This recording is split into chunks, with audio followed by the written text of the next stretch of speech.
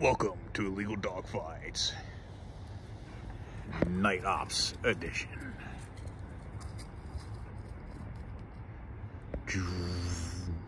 Oh, trying to keep it square. I'm the Predator. Alright, hey, Illegal Dogfights fans, here we have Jack and Juliet. Of course, Jack is the one there with the stick on the ground. So hey, listen, I am all about dog safety. If you're off-leash walking your dogs at night, you don't necessarily need to have a thermal imager like I do. Just know where your dogs are.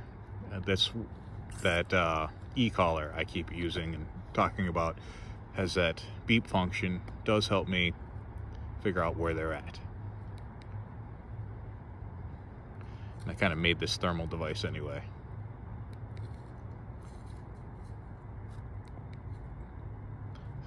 Night vision mode. But if you are looking for your dogs at night, remember, oh, that's not focusing well. Your phone, especially your iPhone, has some sort of enhanced light gathering capabilities here. Not necessarily night vision, but you can see Juliet here pretty well. Jack, a little harder to see, but he's harder to see anyway because of his coloring. And compared to what I can see with the naked eye here, the camera's actually picking up a lot more than what I'm able to see. So just kind of animal safety here. If you're out at night and you can't find your dog, but you know he's in the area, try what I'm doing right now, using your phone. Or you be a cool guy. I see everything at night. I see deer that they can't see with this thing. All right, look at Jack chewing on that stick. You can see right where his he's chewing is actually warmer.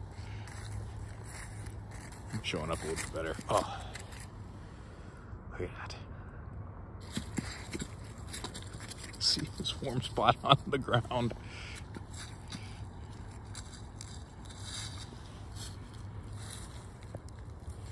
And Juliet's footprints. I don't know. I figured this is cool to me, so maybe you guys think it's cool too. Not great that Juliet's always sniffing around. It is warm, so I kind of got to wonder if there's anything in there. All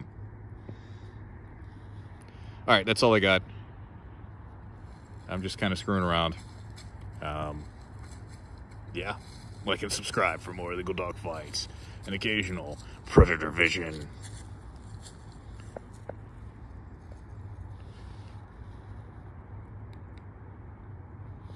Cycle through it one more time. All these different color palettes.